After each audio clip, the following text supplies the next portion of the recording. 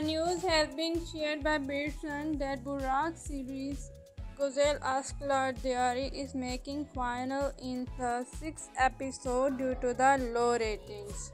It has been shared that the production was highly unsatisfied due to the low ratings of the series, as it was already said that the series was so much low in the ratings, especially in the AB category, so the final was expected.